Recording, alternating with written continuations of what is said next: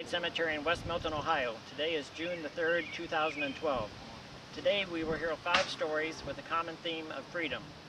2 members of local business families that symbolize the free enterprise system we enjoy. A Quaker family from here in town that risked their own livelihood to help runaway slaves on the Underground Railroad. A Civil War captain would tell about his battles in the Civil War to free the slaves for good. And finally, a Vietnam War medic who gave up his own life trying to save his fellow soldiers. For that, he was awarded the Medal of Honor. We will also honor him with a real 21-gun salute. So come along, listen and learn that every tombstone has a story. Welcome everybody, I'm David Coate. This is my wife Mary. My parents were Henry and Rebecca Coate, and they were some of the very first settlers to come here from South Carolina in 1803. I was born here in 1823, July the 9th, and had 4 siblings. Unfortunately, my mother died when I was 4 years old, but my father raised us all as very devout Quakers. And he also taught us everything we needed to have a very good success with farming. As I became older and was able to go out on my own, I married my wife, Mary Jane Teague. Her family was also early settlers from South Carolina. We got married on September the 20th in 1843. We took up farming out on the Milton-Potsdam Pike, and our farm was a full section of land. Now, a section of land was 1 square mile. When they first surveyed all the land around here, it was done in square mile sections. That's why all of our country roads are laid out 1 mile apart. That amounted to 640 acres, so we had a pretty good sized farm. We were very successful. I was even on the county commissioners for about 4 years. I finally retired from farming and moved into town, built a house at the corner of Hayes and Miami Street. Nice big white house with a porch across the front.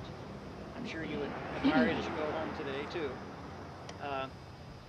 After I retired from farming, I went into the mercantile business, and for 7 years I ran a store here in West Milton selling all kinds of hard goods, clothing, fabric, and everything else you could ever want here in town. While we were living on the farm though, we got involved with the Underground Railroad. Being a Quaker and a moral person, I was appalled at the treatment of the Negroes in the South. So when the Friends Church got involved with trying to help the runaway slaves, we were eager to get involved too. So as one of the stops on the Underground Railroad, it was our job to hide people overnight and get them onto the next stop. There was a lot of our friends from the church who were involved with the Underground Railroad, so we would have meetings at the church so we would all know what was going on and who was involved here locally. Because it was always the chance that there would be slave hunters coming around because of the Fugitive Slave Act, anybody who was caught helping a slave escape was liable for jail time or a hefty fine too. So we had to be very careful who we let know that we were hiding the slaves. So we devised little symbols that would tell people that it's safe to bring somebody into our house. And that's why we would have the meetings so everybody who was involved would know what kind of symbols we were using. As Mr. Coate said, we had to make sure that the runaway slave knew where a safe haven was for them. And simple, the signs had to be simple but yet obvious. And this is one thing we would do, would hang a quilt over our wash line or on our front porch or over our picket fence. And when they saw this, they knew that this was a safe place to go. Another symbol that they had, they would light a lantern. They could put it on the hitching post or on the porch or hang it and put it in a window. And this would tell the slave that this was a welcoming sight for them. If a slave saw a kettle pot on the porch turned over, that was not good. That was not a safe place to go. If it was turned up, that meant that the slave was welcome to come there. While the slaves were with us, we would give them food and clothing if they needed it, and shelter to hide them from the slave hunters. In our own home, we had a built-in cupboard that had a false ceiling that they could crawl into and then make it up to the 2nd floor in the attic and then hide from the slave hunters. We were fortunate that we didn't really have too much trouble with the slave hunters around this area, but we were always worried about that. And it was our job to get the person from our place to the next stop on the Underground Railroad. We'd usually try to do that during the daytime because it was hard traveling at night when everything was so pitch dark. So we had to be very careful. Either we put them in the bottom of a wagon with hay on top of it or some way to hide them to get them on to the next place. and it had to be close enough that we could get them there and we could get back home before dark that night. The area around here, we usually took them either west to Castine or over east towards Troy. The route north, they were trying to get everybody to Canada because that was the only place that was safe. So the road was actually zigzagged all through the countryside, so you never knew which way anybody was going to go. We only knew the stops that were the next stop up from us. We really didn't know anybody else where they were going to. The route kind of split here and went towards Castine and towards Troy. Most of the people that we had come through were young men that had no family ties, but once in a while we did get some women. And one of the ladies that we helped through after the Civil War found her way back, and we never could quite understand how she ever found her way back. But her name was Flossie, and she did come back and stayed for a couple of days to visit and then went on. So we never knew what happened to her after that. When we were taking people around, the slaves usually, once they got across the Ohio River, they got connected with the Underground Railroad. From that point on, they were escorted from stop to stop. Once in a while, they would try to make it on their own, but it was pretty tough because you couldn't give them a map because everything was secret. You didn't want anything written down as to where they were going next. So it was very practical to take the person from one stop to the next. As I said, we never knew what the next stop after where we took them to, but that person knew where to carry them on. Usually the people who brought them to us, we were the only people that they knew, and there were several houses in this area, so if they come to our house and either we weren't home or there was a sign or something that they should not stop, then there was always other houses they could take them to. We found that it was a very helpful thing to have these people come. We didn't make them hide until there was a chance that the slave hunters would be coming. As I said, it wasn't a big problem around here, but some areas they were really active slave hunters, and these guys were so nasty that if they found a Negro who was even a freed Negro, they would capture them and take them back. They could take them back and sell them into slavery again. So you had to be very careful about some of these guys. The man who really started the Underground Railroad across the Ohio River, John Rankin, if you ever get a chance to go to his house down across the Ohio River, they estimate that he helped over 2,000 people come through his area. So that gives you an idea how many people were trying to escape. He was just one of the areas that they come across the Ohio River. Of course, the whole idea was to get them into a safe area away from everybody else. Since we were just one state up from Kentucky, which was a slave state, there was an awful lot of people trying to escape and get up here. They would try to get across the Ohio River in the wintertime when it was frozen, or in the summertime when it wasn't so freezing cold that they would die trying to cross the river. It was a big problem. They always thought if they could just get across the river, then they had it made. And usually if they could get across, they could get help and get the rest of the way up. So we were happy to do our part to get them as many across as we could. Of course, after the Civil War, all that ended, and we were happy that we did our part to help people along the way, too. Does anybody have any questions that I can answer? Yes. They didn't use boats to get across the river because they could probably be caught. Is that Of course, they had no way of getting a boat. If they had some help, usually the Underground Railroad didn't exist much below the Ohio River because it was in a slave state.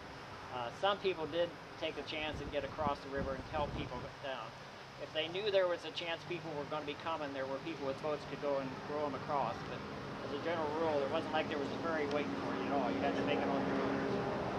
And the Ohio River was a dividing line between the southern and the northern states, and that was the route that they had to cross that to get into freedom. And the Ohio River to them was their freedom, just like the Jordan River was the freedom for the Israelites escaping from Egypt. That was one of the code words when the slaves talked about the Jordan River. It was the Ohio River they were trying to get to. Here's a loaded question for you. Are there any family names in the area that would be known today as part of the descendants of those slave hunters? That's a kind of a negative aspect. No, most of the slave hunters were from the South because that's where all the money was from. Okay. Some of these slaves, especially the really strong men, were worth $500, $600, $700, so it was worthwhile to try to come up and capture them. If it was a household lady that was really not worth a lot of money, it was not worth the effort of actually coming up and trying to find them. And usually once they got across the Ohio River and got into the system, and that's how the Underground Railroad got its name. One of the slave hunters was trying to follow a slave across, and he said once he got across the river, it seemed like he went underground, and they couldn't understand whatever happened to him. He said, I saw him go across the river, and he went underground. from that point, it started to become known as the Underground Railroad. You mentioned the pot on the front porch or wherever The kettle. upside down. Mm-hmm. Who did that? The homeowner, The homeowner. didn't want to. Yeah, that meant that it wasn't safe for that runaway slave to stop there. Okay, so that means they could possibly help the people that were trying to No, capture? they were Or probably on the Underground Railroad. It just that was At not a that good time, time. at that time was not a good Gotcha, time. okay, Yeah. okay. If If the there quilt was- was out or the lantern. I that knew was about the good. quilt, Yeah. I'd never heard about the If other the word was out that there were slave hunters in the area, sometimes I if, see, that's or why you had they too would- many people already there, you were Well, hiding. that in. could be hide the house anymore. could have been full. Yeah. Okay, got it. Good question. We have no idea how many people actually went through this area, but if there was 2,000 went through one house in Cincinnati, there had to be quite a few people traveling through this area. On to Canada. And it went for years and years. It started very early on. They tried, as soon as slavery started, there were people trying to help them escape. And Canada outlawed slavery very, very early on. So people knew if they could just get to Canada, they were all right. Of course, in this area, we also had Hanktown, which was a town of freed slaves out towards Laura. And they all came here in the 1850s. So there was a whole community of black people here already. So that may be why there weren't so many slave hunters coming. They knew that there was already an area here that they didn't dare mess with. Good evening. I'm Barbara Tinnerman Cecil, but today I'm going to portray Helen Consuelo Wirtz. I was born July 3rd, 1896 to Nellie and Herbert Lloyd Wirtz Sr. My siblings included Myrtle, Herbert Jr. or Bud, and Elizabeth, who died at the age of 10. The old world Wirtz, W-E-R-T-S, name was of German descent, but was changed to W-E-R-T-Z. Most of you have heard of the Wirtz family, as we have been longtime residents and business owners in West Mountain, starting with my father, who was known as Bertie. In the early 1900s, Bertie was a barber. It was when you brought your own mug and brush and you could get a haircut and a shave for 2 bits. But around 1908, he decided to become a ticket agent for the Dayton, Covington, and Piqua Traction Company, and he also opened a pool hall and cigar shop at 11 North Miami Street, where the Angel Heaven gift shop is now. The steel traction lines carried the streetcars and brought loads of people to Overlook Park from Dayton to West Mountain for social outings along the Stillwater River. Around 1924, the Model T Fords changed all of that, and the traction lines were gone, so there was no need for a ticket office. And the traffic in my father's business was slow as well, so he decided to add items to his cigar store, such as bulk candy, kitchenware, and dry goods. In 1933, Petoskey's was in the current location, and Wirtz's was across the street, so they traded places, and he made a dime store. I helped out at the store from time to time. I loved music and art from a very early age. In May 1911, at the age of 15, I, along with my sister Myrtle, played a piano duet at the Christian Church, now UCC, for 8th grade graduation. I attended and graduated from Melton Union High School and received basic instruction in painting from Otterbein College in Westerville, Ohio. I taught for several years in public schools, as did my sister Myrtle. She taught at Pig Eye School. Nobody remembers that, do you? And the Shiloh Elementary School in Dayton. She and I were not only sisters, but we were the best of friends. I was very fortunate to also study painting at the Dayton Art Institute, the San Antonio Art Galleries, Arts and Crafts in New Orleans, the New York Center Art School, and the Norton School of Art. In addition, I studied under Arnold Bloch of the New York Art Students League, and he described my paintings as having vigor and sensitivity. I also studied with many other famous artists. Originally, I loved watercolors, but branched out into other media and experimented with new techniques, including acrylic polymar. I was privileged to have several one-man shows and won many awards for my work. I am a lover of bright colors, and my favorite subject to paint was trees. One time I went to Cape Cod for 6 weeks and painted the landscape. I belonged and served the Tri-Arts group of painters in Dayton for many years. I was also a member of the Dayton Society of Painters and Sculptors. Myrtle and I attended the Cincinnati Conservatory of Music. She studied and played the piano, and I studied and played the violin. Myrtle was the first female who played with the Cincinnati Symphony. We were very frugal, but we played the stock market and did rather well. My sister Myrtle and I loved to travel, and we were able to see many parts of the world long before it was fashionable to travel abroad. We went to many different countries on a freighter, and sometimes we ate with the captain. Europe, Israel, Cuba, Morocco, Italy, London, Paris, and Berlin. We saw so much and had a grand time. I also did plays at the local theater and wrote children's books, but my true love was art. I always tried to make something beautiful and creative, even if it were out of weeds. Myrtle and I never married, and I never got a driver's license. Myrtle took me everywhere. She and I lived together most of our adult life in a 2-story house on North Miami Street. Do any of you know where that is? Next to Kenny Beard? It's a big, where Andersons used to live, Joyce Anderson, that's where they lived. After my sister retired from teaching, we started to go to Palm Beach, Florida for the winter, and I had several exhibitions there. My oil, acrylic, and watercolor paintings were described as poetic and a sensitive interpretation of reality, and included scenes of my native Ohio and paintings of my travels. I love to bake angel food cakes and cookies for my great nephews and nieces. I would also let them come and paint in our upstairs. I let them drink coffee, and I taught the girls to cook and butter crackers. I let them do all the things their parents wouldn't let them do. After my dad passed away, my brother Bud and wife Frances, also known as Flap, took over the family business, and now their son Kay is the 3rd generation owner. Today, as you all know, Kay and his late wife Faye's daughter Georgia runs the variety store. Wes and PJ run the Wertz hardware store. Daughter Susan Sneed and granddaughter Michelle also help out. The store is the longest continuous business operation in downtown West Melton. And this is a footnote from me. Helen had a most fascinating life and enjoyed to the fullest.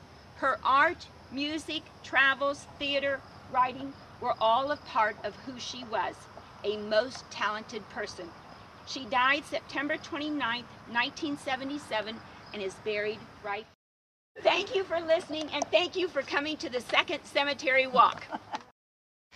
Well, my name is James Edward Sowry, and I was born in 1820 in the little town of Leeds in Yorkshire, England.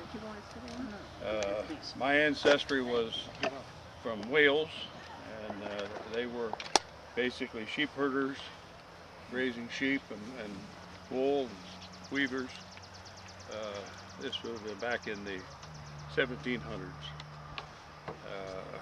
In England, my father owned a woolen mill, and I worked in the woolen mill until almost 18 years old.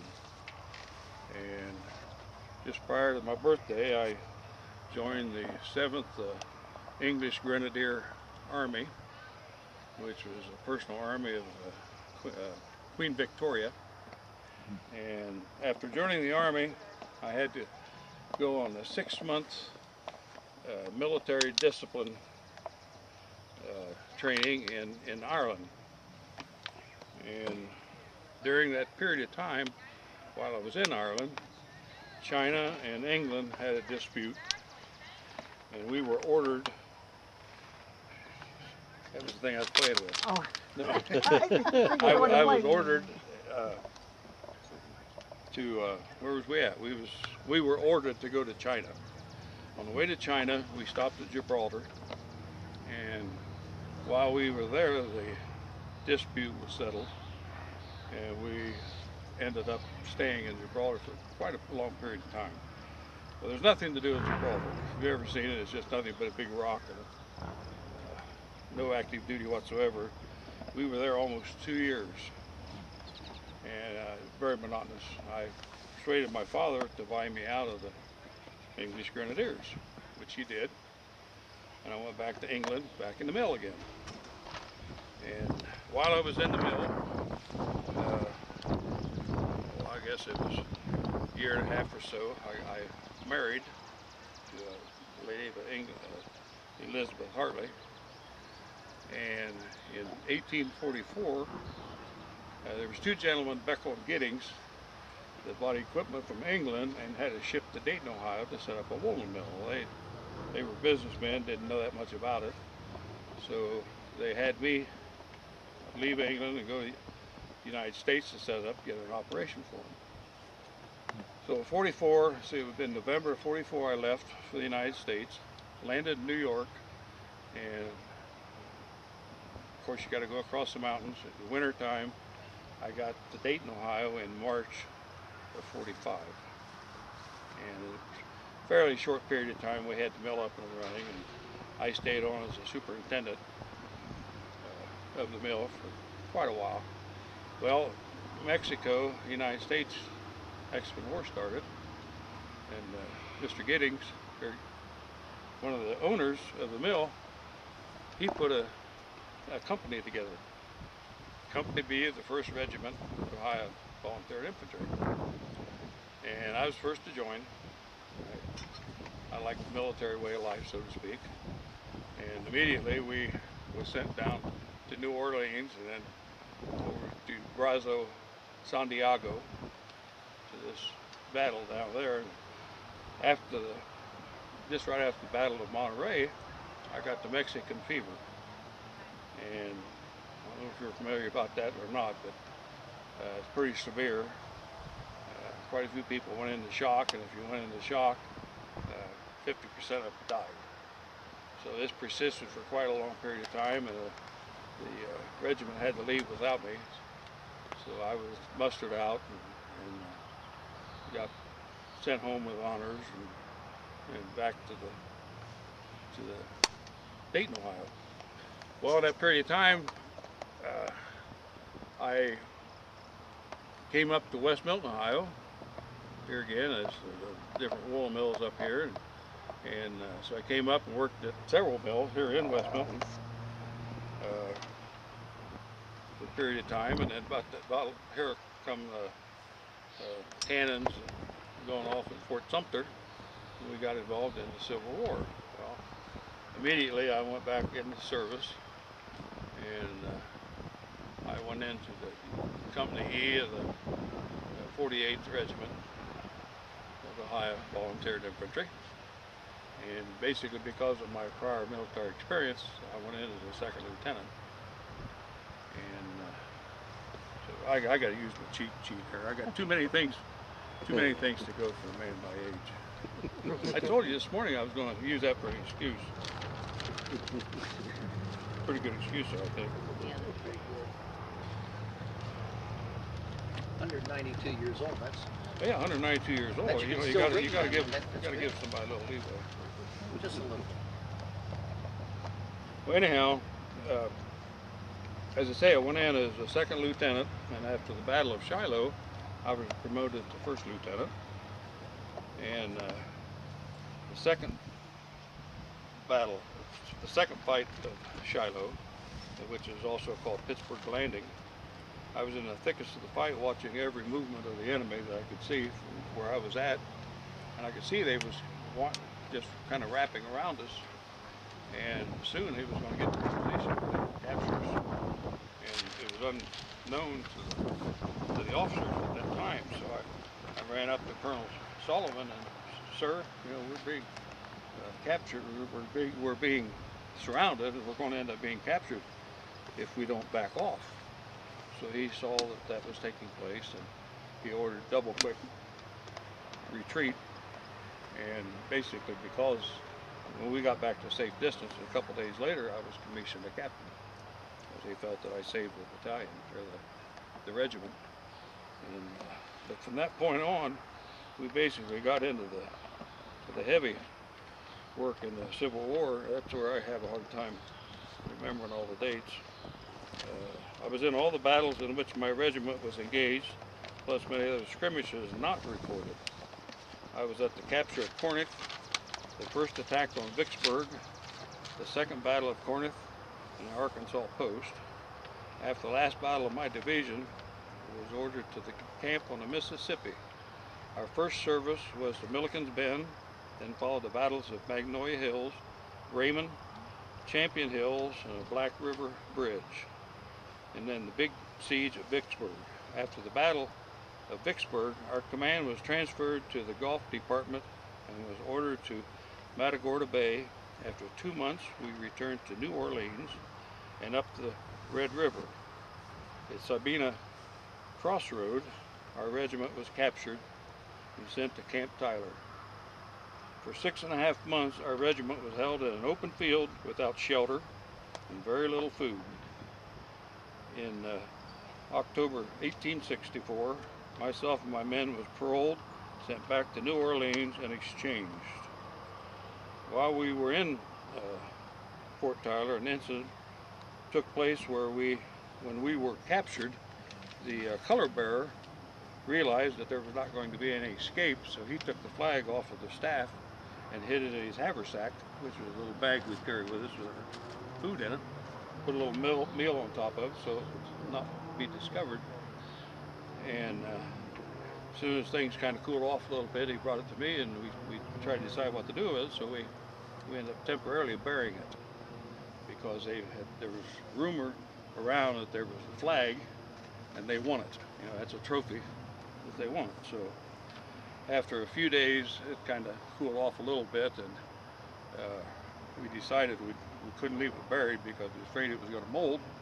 So I unraveled my socks and got thread, and we dug the flag up and we sewed it in Captain Corvallis's coat, using the lining of his coat, and he carried it that way till the end of the war. So basically, we saved the flag. And but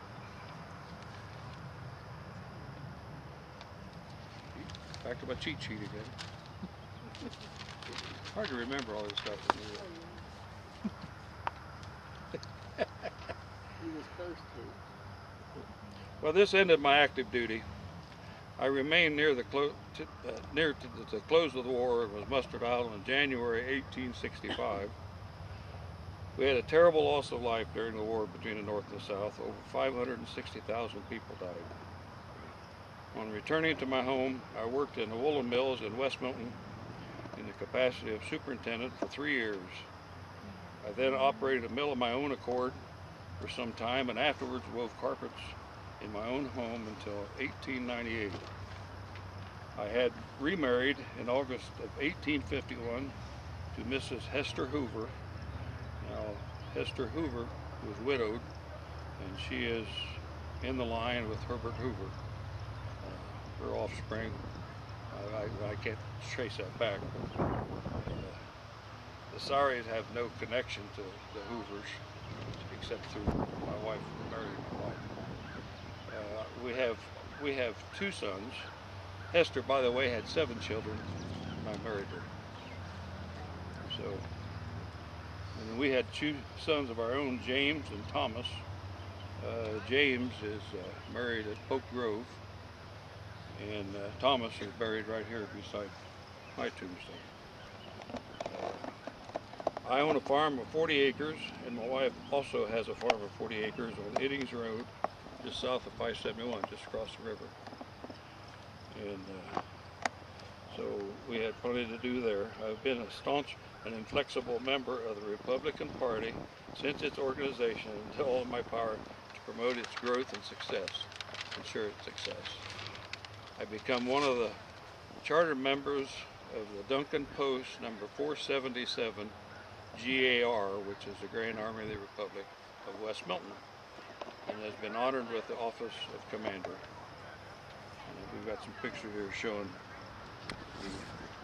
the members of that Duncan Lodge. Now that Duncan Lodge, for people that is familiar with the area, was in the upstairs above the Kenny Drug Store.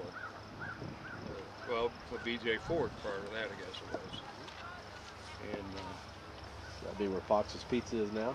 yeah, yeah. And as I look back on, and I feel blessed with my life, and hope in some small way I helped make history in this great land of ours. This was the same building, but they didn't have upstairs. Hello, my name is Ralph Martindale. I was born in Pattytown, Ohio, which is right outside of Laura. My dad was Albert W. Martindale, and my mother was Bessie Brussman. I was born December 2nd, 1900. When I was old enough to work, my dad put me to work in the general store that he had in Pattytown. I cleaned shelves, I cleaned the floor, and I also cleaned the spittoons that all the farmers used all the time. In the wintertime, the farmers would come in and sit by the potbelly stove and tell their stories and little jokes. In the summertime, they would sit out on the liar's bench and still tell more stories and jokes while other farmers would be out playing horseshoes.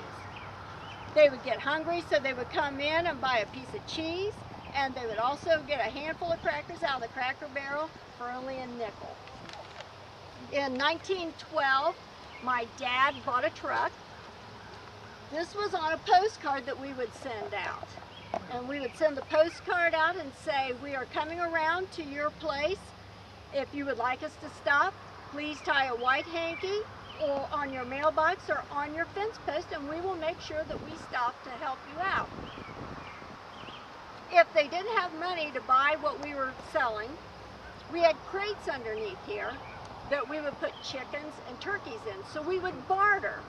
And then maybe the next house we went to, maybe they didn't have money, but they wanted to barter for the chickens and the turkeys. So we just went back and forth through that. This is my dad, Albert, and this is me as a young lad. In 1917, my dad came up with a coupon concept. And that was way ahead of the Kroger time. So they would buy 10 cents worth of groceries and they would get coupons for other goods that we sold. In 1920, I married Della Swigert, and we lived in Union, Ohio. And if you're coming up north on 48 at the stoplight at Markdale Road and 48, we are the second house on the right-hand side. That's where we lived when we first got married. Then we moved in 1926 to 42 West Hayes Street, where I lived till the end of my time. We had 3 children, Beulah, Kenneth, and Francine. Francine lived to be 3 years old. She got measles and there wasn't anything we could do for her, so she passed away. Then I was driving my car back and forth to Hamilton so I could earn money for us to live on. And I would stop at every place all the way back from Hamilton to see if they needed any shelves cleaned or stocked, and also if they had any meat that they needed cut. On one of these fateful trips, I was in an automobile accident and I broke my hip. And there wasn't really much to do for your hips back then. So I had to suffer quite a long time with that. In 1936, my wife had colon cancer and was so bad that they had to operate in the upstairs bedroom of our house. And she wasn't expected to live, but the doctor we had performed a surgery that was pretty close to a miracle. After that, our children and all of us worked at different jobs trying to survive again. And then my son went to the Navy in 1942. He would send his checks back to us to help us survive. In 1946, he came back. He worked several different jobs, but he also helped at the store, and he would help we built the store then out of cinder block. In the late 50s, or early 50s, we built on the land next to us. We bought the Nellie Smith property and expanded out. Now my wife, she would drive to Dayton and she would pick up produce and she would pick up groceries for us. And then she would go to Troy to the meat packing plants and she would buy sides of beef, throw it in the car, bring it back, and then we would cut the meat up for the customers. we were one of the only stores that was open on Sundays. And we would sell different, we sold glazed donuts by the dozens on Sunday mornings. And that was through the Miami Made Bread Company. We also sold the Journal Herald and the Columbus Dispatch of all papers. My wife would get up at 4 o'clock in the morning when Borden's would deliver our milk. And we would let them in, they would deliver their milk, and she would also have a cup of coffee waiting for them. So they would chit-chat a little bit, and then they would go on their way. In 1971, I passed away, and my son Kenneth took over for me with his wife and his 3 children, Yvonne, Della, and Charles. And they kept the store going until 2000 when they closed the doors. That was 54 years of grocery business that we were in. And it was a wonderful time. The customers and the community were just wonderful to us. And we miss the people so much right now. So we thank you, and that is the end of my tale. Yeah. Well, hello everybody. I am Joseph LaPointe Jr., and you can call me Guy. I was born July 2nd, 1948, to Jean Louise LaPointe and Joseph Guy LaPointe Sr. in Dayton, Ohio. At age 20, I was killed in Vietnam on June 2nd, 1969, near Tam Key, Hill 376. You know, there's a whole lot more to me than just a beginning and an end, and I am here to tell you that story. I'm here to tell you the story how one man can make a difference in the world. And like a stone tossed into still waters, such was my life, the ripples of which are still felt today, some 43 years after my death. I had a bit of a tough go from the start. When I was born, my mother and father were not getting along so well. In fact, they would be divorced soon after I was born. My mother was a bit on the wild side, especially for 1948. She liked going out a whole lot more than staying in with me. So much so that I nearly died of neglect at 6 weeks old. Well, my dad took me and headed off to my aunt and uncles and asked them to help raise me, and they agreed.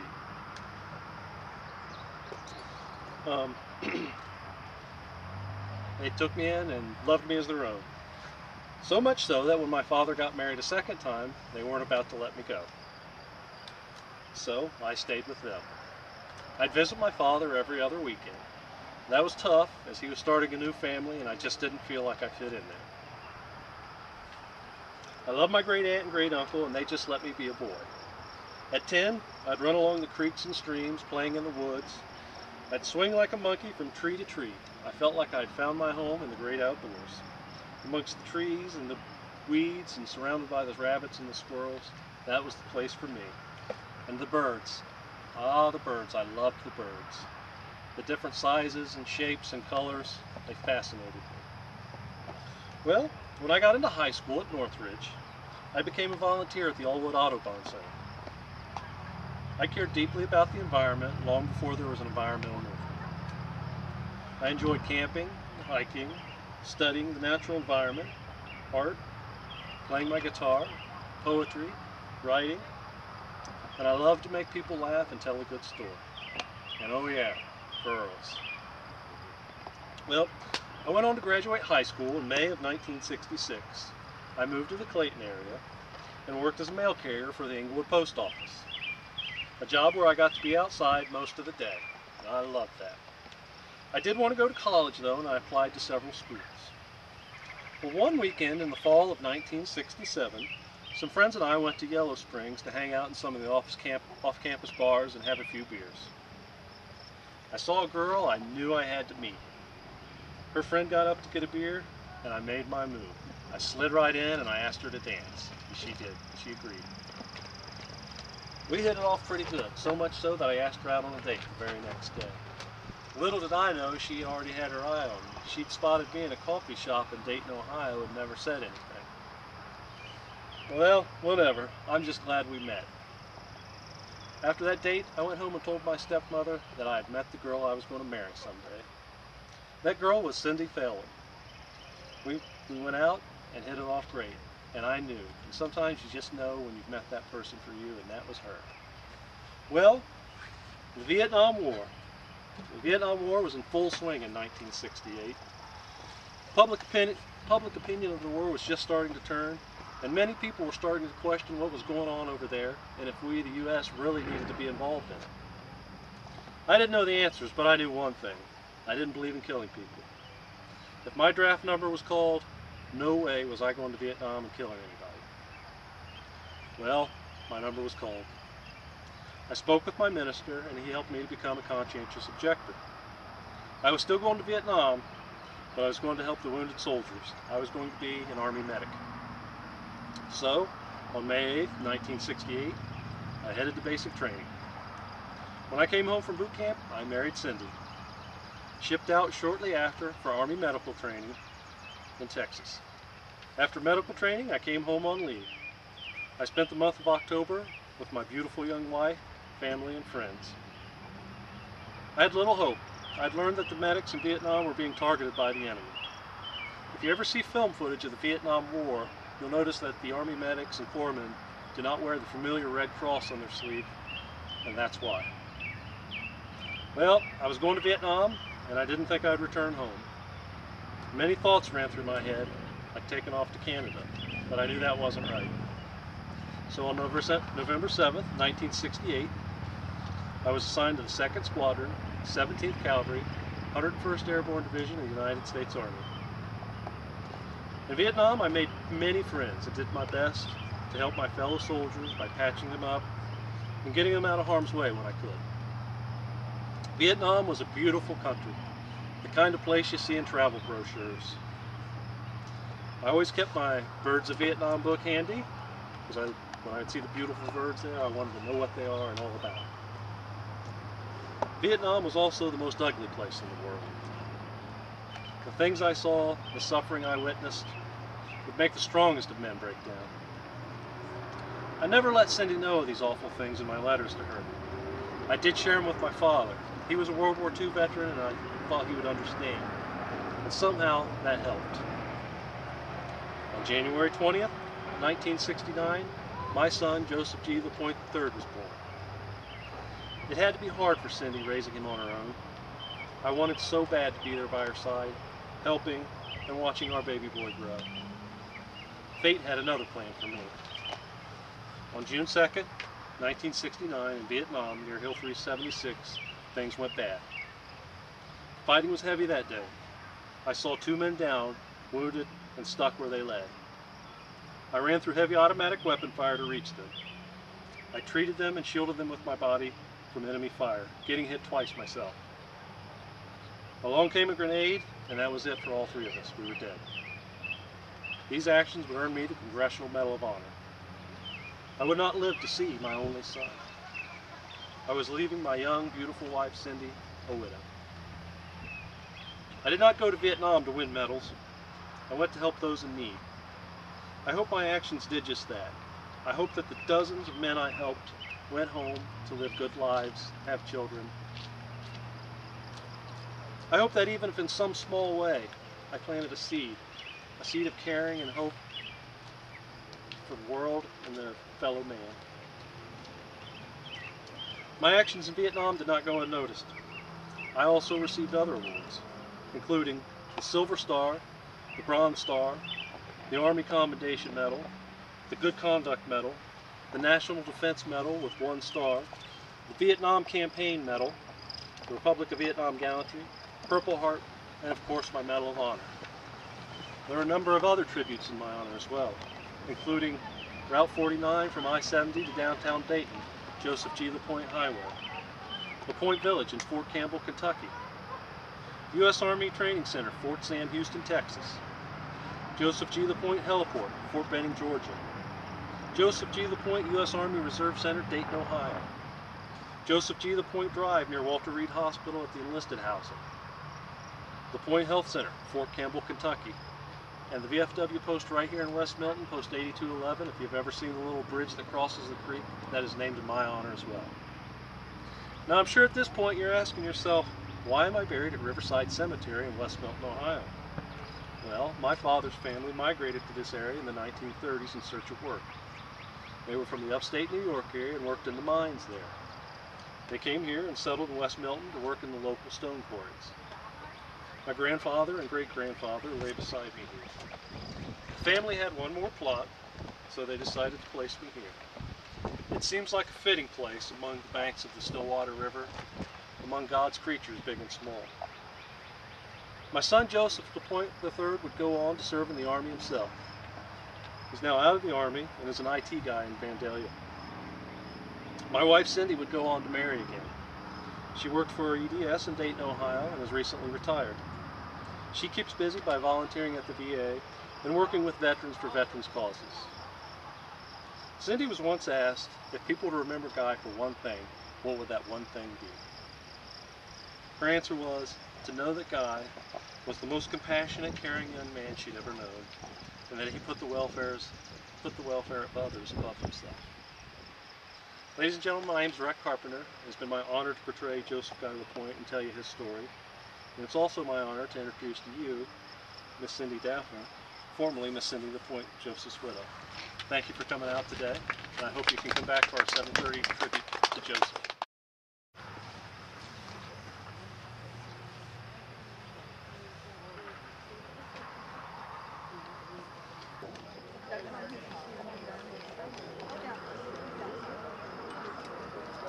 Good afternoon, everyone. It is an honor for me, on behalf of the American Legion Post 707 in Englewood, Ohio, to be a part of this memorial occasion. It's not often that we experience knowing or being in the presence of greatness, or to share in the memory of one who made the supreme sacrifice, as did Joseph Guy LaPointe. It was 43 years ago, on June the 2nd, when Guy, who was a God-fearing young man, sacrificed his life for his fellow soldiers on an all but forgotten hill, number 376, near Tam Key in the Republic of South Vietnam. Performing his duty as a medic, Guy was rescuing and giving comfort to the wounded soldiers when he fell mortally wounded. For his gallantry actions and extreme bravery, without regard to his life, Guy was awarded the country's most highest medal, the Congressional Medal of Honor, posthumously. Though the sound of being a medic seems simplistic, it is these men that are most often valiant and revered and held in the highest esteem by their fellow comrades. Armed usually with just their medic bag, a caring heart, these angels of mercy would come to the aid of their fallen comrades in some of the most dangerous, deplorable, and perilous conditions. Their bravery was surpassed by none and known by all. It is good that we were given the life of Guy, if only for a short time. What he did with his life cannot be erased, and his goodness and bravery will be carried on throughout generations. We, of faith, find comfort in knowing that God brings home to him good, faithful men, and Guy LaPointe was one of those true, heroic gentlemen. Our operation will conclude after the end of taps.